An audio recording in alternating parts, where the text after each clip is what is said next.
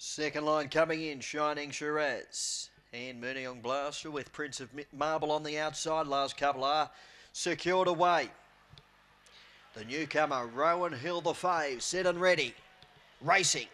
Rowan Hill came out running and went straight to the early lead from a wall chasing.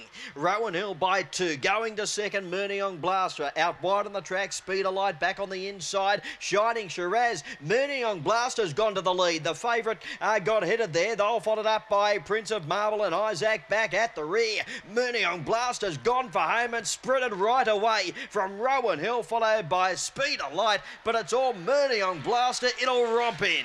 Murniong Blaster by 7. Rowan Hill second. Third on the race, Prince of Marble, who really found the peg. They were followed in by Speed of Light, then Isaac. Further back, Eli Starlight and Shining Shiraz, one of the tailenders.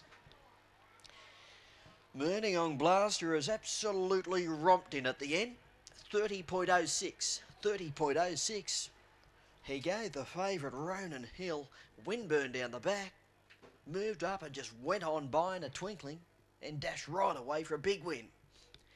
Number 6, Murniong Blaster first. 3, the white Rowan Hill has run second.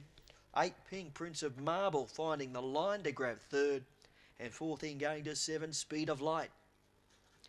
It is 6, 3, 8 and 7. 30.06. Winning margin 7.5. 1 1/4 between second and third. 5.49 the early section.